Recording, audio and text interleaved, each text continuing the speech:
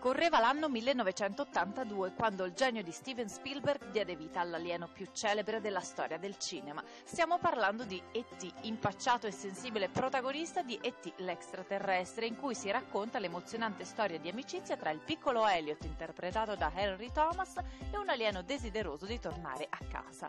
Ci troviamo negli anni '80, per cui è inutile sottolineare che gli effetti speciali del film sono ben lontani da quelli che vengono usati oggi per creare gli alieni sul grande schermo.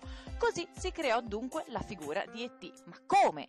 Steven Spielberg si rivolse a un vecchio amico, l'italiano Carlo Rambaldi, con cui aveva già collaborato in incontri ravvicinati del terzo tipo. Gli diede istruzioni precise sull'altezza e su alcuni dettagli di E.T., tra cui la grandezza dei piedi e la lunghezza del collo. Rambaldi, seguendo le indicazioni del regista, realizzò quindi una versione di creta dell'alieno a grandezza naturale, che fu poi provata con le luci di scena.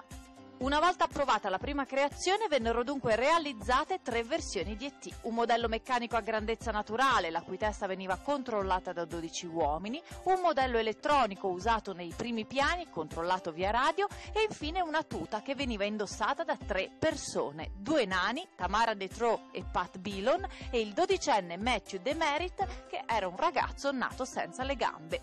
È proprio a lui che si deve la strana camminata di E.T., visto che Matthew camminava usando le mani.